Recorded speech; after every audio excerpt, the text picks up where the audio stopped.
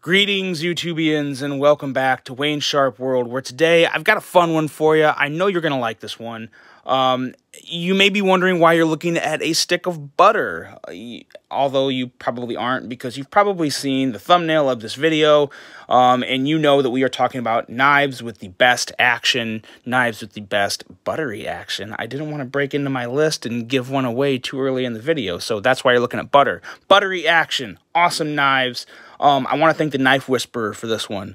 I got low on knives of what to review, of stuff to review. I've got more coming in, but I was kind of hitting a little stagnant point where I didn't have a lot. So I threw something out there on Instagram, which if you're not following me on Instagram, give me a follow on Instagram, Wayne Sharp World. But Knife Whisperer chimed in and said, hey, how about you do a video of your knives with the best action? And I thought, damn, why didn't I think of that? So thank you, Knife Whisperer. Awesome suggestion. If you guys haven't checked his channel out, give it a look. Give it a look. Give him a follow. Knife Whisperer on YouTube. And to all the rest of you watching, thank you. Thank you for tuning in today. If you like what you see, do me a favor and hit that subscribe button. I have got all sorts of stuff coming. A lot of top 10 lists, a lot of bests of that are going to be coming here in the future.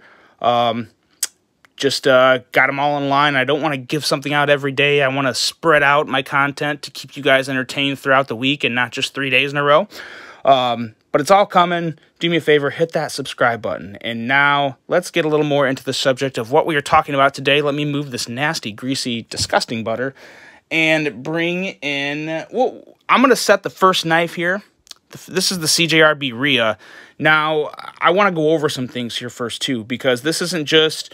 There's some. I put some limitations and stipulations for this list. So this is what's not being considered. I'm not going to have any front flippers in this one. I've got a couple separate videos geared towards front flippers. So I don't want to overwhelm you guys with front flippers in like 3 to 4 videos. So I'm going to not include front flippers today. Fidget factor is also not included, because fidget factor is different from action. And I get that good action can lead to a fidget factor. That's actually a fact. But we're not talking about fidget factor today. We're just talking about smooth operation. I also have a separate video coming on fidget factor later on, so stay tuned for that. Also have no automatics of any kind. These are strictly manual knives.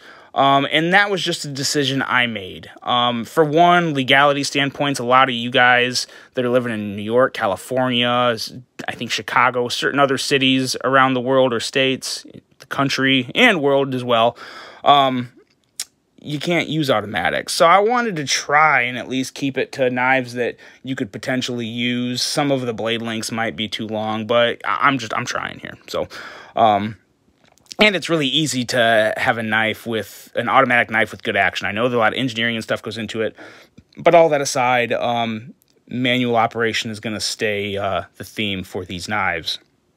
Here's what is being considered: a well-tuned detent, smoothness and speed on deployment, and drop shuttiness. Those 3. And one other little thing that I'm going to give kind of like a bonus for are good sounds. Good sounds when you're opening the knife, the good clicks, the good, you guys know what I'm talking about. If you know, you know. I'll point that out as we go. And I know sound is not action, but sound is also not fidget factor. So it fell somewhere in the middle, and I thought, you know what, everyone enjoys a nice sounding knife. So I'm going to give some bonus points for that. And now let's start. This is the CJRB Rhea. You guys have seen this one a lot, and it is just, it's really butter. For a small knife, this is the best action for a small knife that I think I've ever handled, and I honestly mean that. It flies out. It sounds nice. A little average sounding, but when it closes, it is so silent. It's not completely silent, but it's very quiet. You usually hear the detent click harder. I mean, I can do this, and you barely hear anything. It's kind of like a muffled sound. I like it. It's nice. It makes for a better casual gentleman's carry, and that's exactly what this is. With the micarta, I think it gives it more of a casual look, but it's also a great gentleman's carry with a nice, shorter but very versatile blade, and it's just awesome. It's buttery, it drops shut. this is actually a very good definition of butter because it flies out easily, not too hard, but not slowed, like the perfect speed, and it shuts and and you're good, just like that. There's really nothing I would really change about this knife. I think it's unique with the one thumb stud. That makes it harder for lefties. I get that. I'm sorry about that, but if you're a righty, you would love this knife. It's just awesome. Action's awesome. That is the CJRB Rhea. And next up, we have one Kizer Sheepdog, the mini Sheepdog, specifically because, watch, it flies out. It has a nice, sharp, crisp click, and it actually feels really good in hand. You know, I did not think this would feel good in my hand. The short handles and the way my finger comes up to the choil here, I thought there'd be a lot of dead space down here, but it's not as bad as I thought. And after I got this guy and played with it for a while, it is super crisp, flies out. I got to give the credit to Slicey Dicey on this one. I probably would have never bought this knife, and he did a review on it one time talking about just how awesome the action was. And I thought, yeah, whatever. And then I got bored one day, and I couldn't think of anything to buy. I really wanted to buy a knife. Didn't want to spend a lot. This guy is coming in at, I believe, $69, and it fit the bill. Look at that thing drop shut. Flies right out, and it drop. Whoop. Sometimes there's no detent ramp on this, so sometimes the detent ball will catch the liner lock. But if you get past that liner lock, it just drops shut. So excellent drop shuttiness, nice click, and it flies out. It's a nice balance of weight here on this blade. You got a bigger blade, smaller handles. I think the pivot is just in the perfect spot, and they also did a very good job on the placement of the flipper tab and the actual point that you push on to flip it out, and it works amazingly. So that is the Kizer Mini Sheepdog. If you've ever been on the fence on this one, guys, give it a shot because it really is. It's an attractive, unique piece for a little knife. Very fun look, very useful blade, and amazing action. Kizer Mini Sheepdog. Now, I have been accused of being a Kizer fan on this channel, and you know what? I kind of am a Kizer fan. I've really started to like them lately. But this is the last Kizer in this video, and this is the Kizer Gemini, and I promise there's no more Kizers, so there's only two. That's pretty good. But, excuse me, this is the Kizer Gemini, and as you can see, it flew out just as well as the Mini Sheepdog, and what's even more impressive about this knife is thin blade, and it just falls shut, and the way it falls shut, the drop shuttiness of this knife is just... It's like, it's like clouds almost. It just goes right down. You don't really feel anything. It's just so smooth, so light. This knife overall is very light. I don't have it's like 2.5, 2.6 ounces. I shouldn't say that because I'm not 100% sure, but I'm almost positive that's what it is. But these micarta scales, these thin micarta scales and milled out liners, and just a thin blade make for a very compact carry, and the action is just, I don't know what Kizer's doing this year for the action on their knives, but they are absolutely on point. Detents are amazing, blades fly out. When you have a full flat grind that is this thin, I want to say this was 0.10, 0.09, very thin, or thin enough, thinner than the average blade, we'll put it that way, and it just flies right out. Amazing action on a great knife for just 75 bucks with some decent micarta. It's just a very nice Ray Laconico design. If you like Ray Laconico, this is one you guys have to get. It's probably one of the most, if not the most affordable Ray Laconico design you can grab. And it's, man, I find myself hard-pressed to say it's not one of the best. So that's the Kizer Gemini from Kizer, designed by Ray Laconico, and it is a beauty. And next up, you've seen this one once, but I've never done a review on this. This one is the Civivi Insight. And let me just show you real quick why it's on this list. Look at that. Flies right out, but this This is tied with another knife that you'll see here later for the best drop shutty action. It's insane. This is probably better. This is probably better. And when I show you guys that other knife, you're going to be like, what? But I swear, this knife just flies out. I also just love the blade shape on this. Kind of a leafish design, I guess, or leaf blade shape. It's kind of reminds me of a combination of, like, in all honesty, like a Sebenza and a Manix 2 is what the blade shape of this kind of reminds me of. And that might be silly, but it's what I see. So I saw it, now I can't unsee it. But it just falls shut. It flies out. It is so buttery, so glassy. And when you push that liner lock in, just tilt it up, and it shuts. I mean, it's awesome. I could do this. I know I'm not talking fidget factor, but this is just a very, very nice knife that is a perfect example of a knife that translates into a good fidget factor, but because it's so smooth in and out. That's the Civivi Insight. You can get this guy everywhere, but it's a little harder to find this model. This model was $100. You can get the more standard models for, I believe, 70-ish, something like that. But look at that. I mean, after you see this, yeah. Get yourself one of these, Civivi Insight.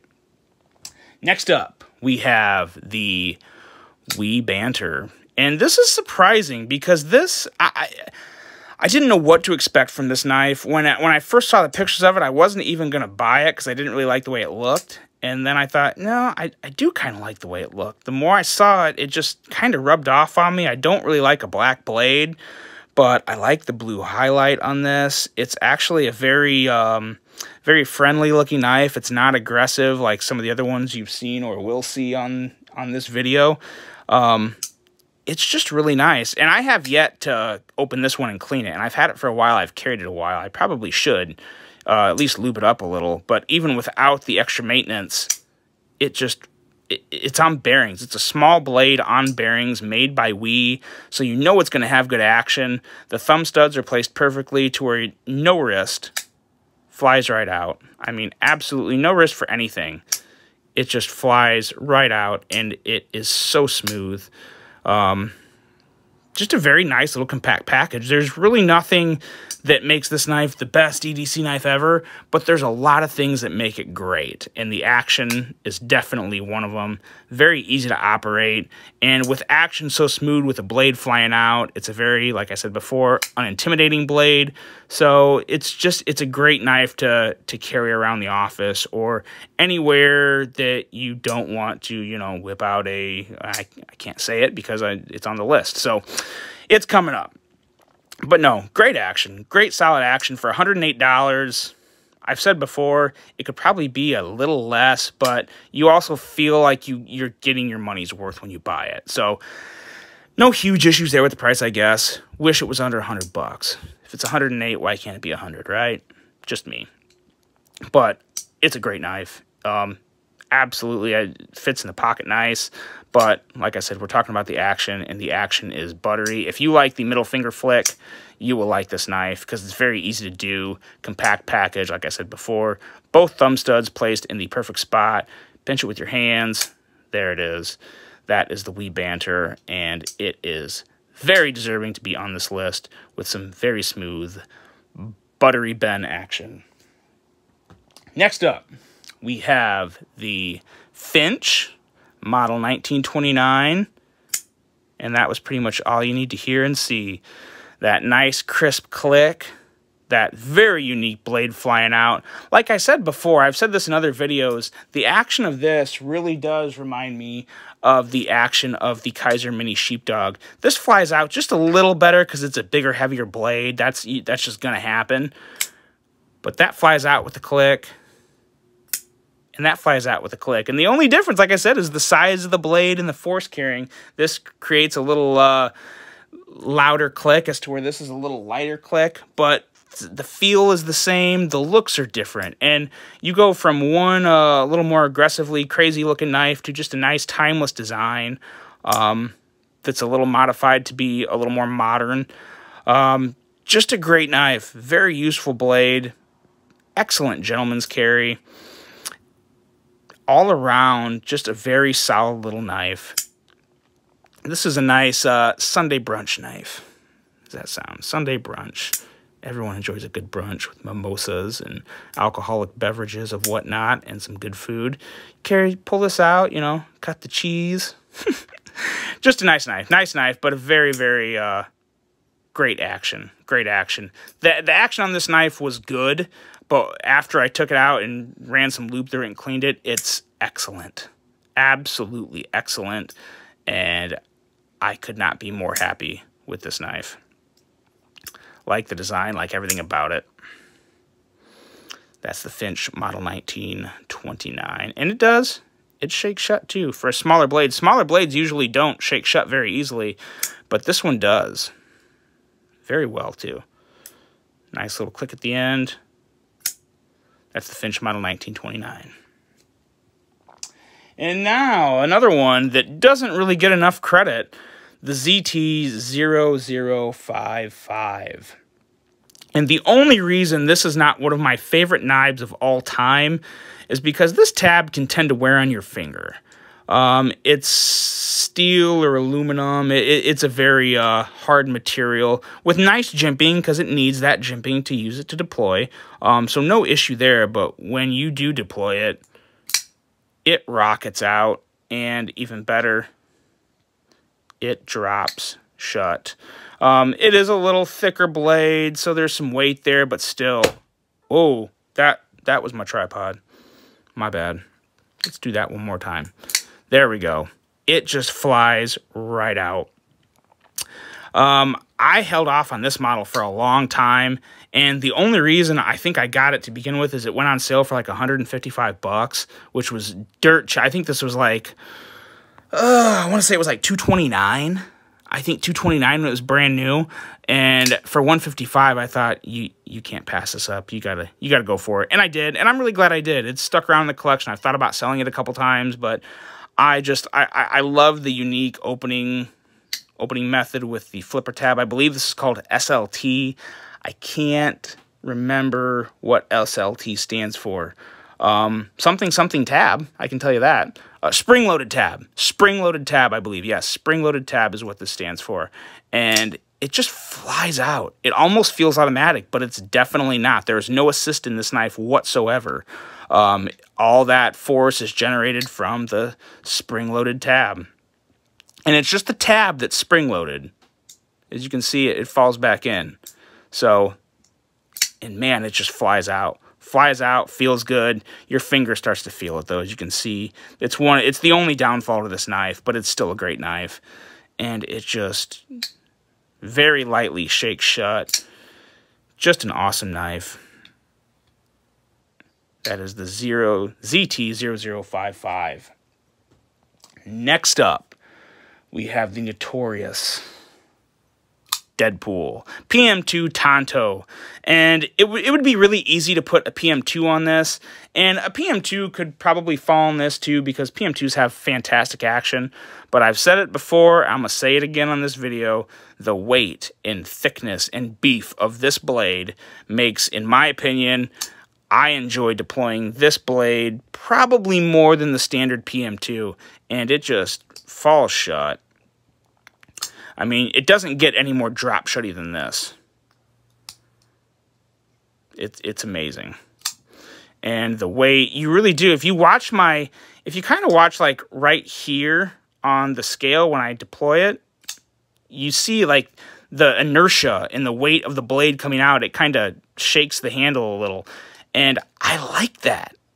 I never feel like, I've never even for a second come close to dropping this, deploying it. Super stable in hand, but it just feels like you are whipping out some force. And you are, because that is one sick, gnarly Tanto blade. Very well done by Spyderco. Yeah, great action. Great action. If you like middle finger flipping a knife, Spidey flicking a knife, you got to get one of these. They're coming back to Blade HQ. They're sold out right now, but they will be back. It's a guarantee.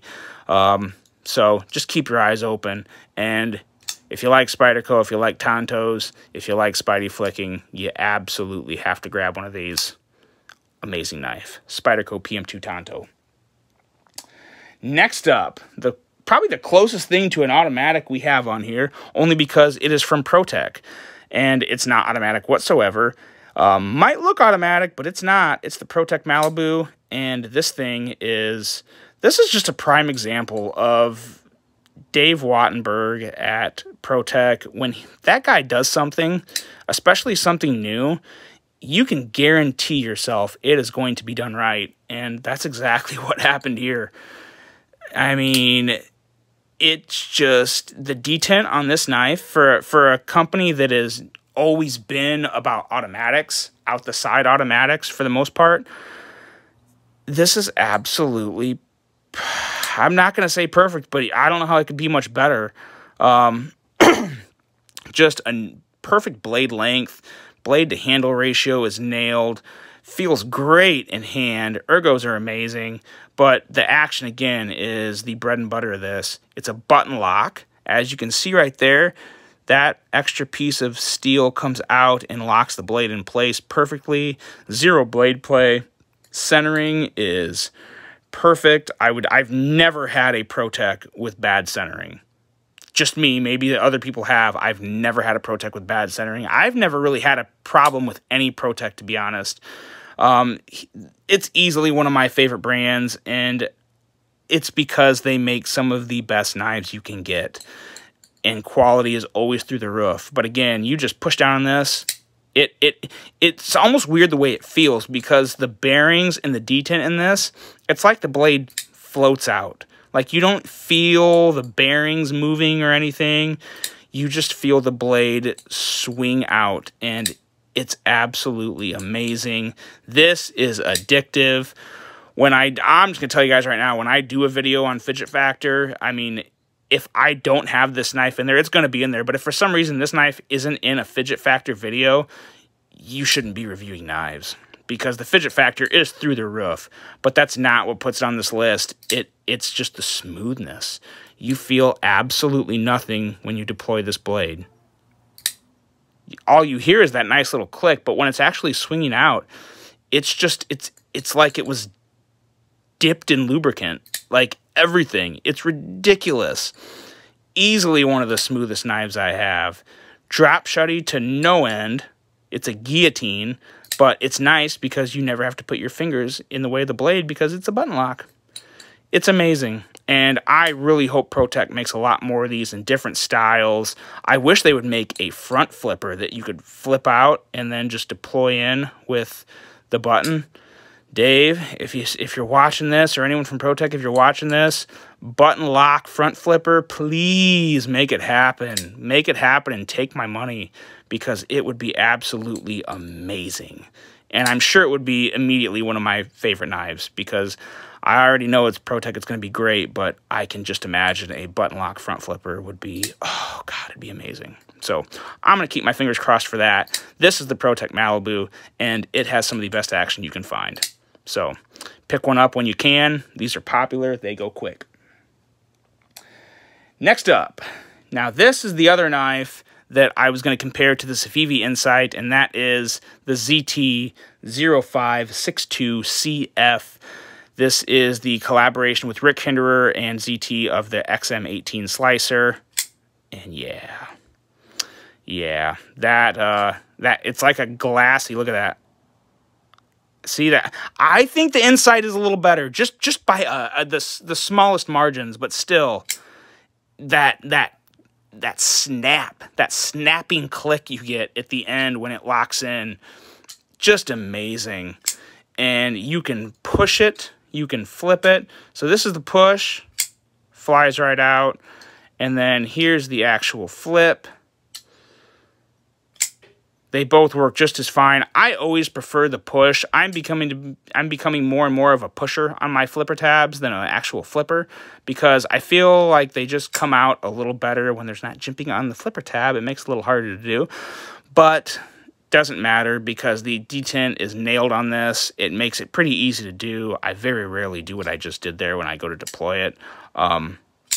It comes out basically 99.99999% of the time, you're going to have a successful deployment on this knife, and the action is just fantastic.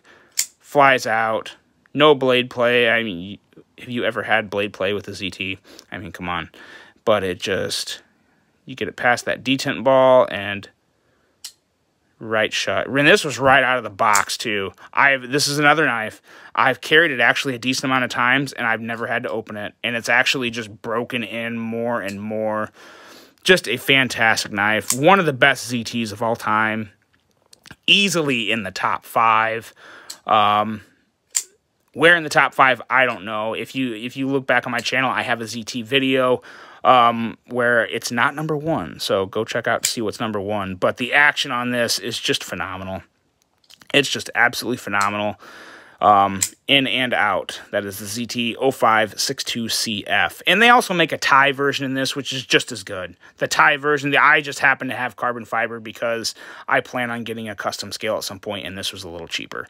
So that's really the only reason. Tie or CF are both amazing. Got 3 more for you. And the next one is none other than the SOCOM Elite from Microtech. This is a perfect combination of action and sound, because when this thing, first of all, it shakes shut very easily, but when you open this up, it almost feels like you're pulling a sword out of a sheath. I mean, it just has an echoey, deeper acoustic sound, and very nice detent, but just listen to that. It's awesome. And nothing says badass knife more than a Microtech SOCOM Elite, in my opinion. The Ultratechs, and of course everything Microtech makes has that extra little bit of flair and just that badass look. But man, I don't know. I'm a sucker for a SOCOM Elite. I had an automatic, and I'm so glad I was able to trade that and throw a little cash a guy's way. I need to stop doing that. This video is too long. I'm not going to stop it here. We're 27 minutes in. But I was really lucky to get one of these. These are really hard to find, especially in this configuration. Just the regular stonewash, plain edge. Very, very nice knife. And it's just, it's Microtech. So if you guys know Microtech, you know the action is going to be on point. You know the materials and quality and construction and all that is going to be on point. But this one is just a step ahead of the game when it comes to just that amazing action and some of the best sounds you can get out of a knife. They're just unique. They're unique and they're amazing. And that's the Microtech SOCOM Elite. 2 more. We'll try and speed this up just a little. This one here is the Quiet Carry Waypoint. And right here, that's the only reason it's on this channel or on this episode, because it's not drop shutty at all. I mean, maybe a fight. Yeah, there you go. But this is not drop shutty, but the deployment out is, it's in my top 3. If I had to pick 3 knives that I've ever handled that whip out, that are not assisted in any way, best action coming out, this is easily in it. And it could be, I don't know if it'd be number 1. It very well could be, though. This blade absolutely rockets out. And if I had to guess, I think it has to do with... Let me wipe this blade off here. Clean yourself off. I think that has to do with such tight tolerances. And it's the fact that it's on washers. So you have to give it a good push. You can kind of fudge this, you know. You can do that. But I did that on purpose. If you're not really supposed to push out, I do more of like an up. Like an up at like this direction right here. Push the flipper or the thumb stud up at this direction, and every time it's going to fly out with authority, and it's going to sound great. It's going to feel great. It's going to have perfect lockup, and you're good to go. But the tolerances on this knife are just, they're really kind of in the realm of I would say like a Sebenza or a Unumzan, as far as just the closeness from the scale to the blade. Very tight tolerances, and you feel it too. You feel those tight tolerances. Super premium materials. You cannot rust this knife.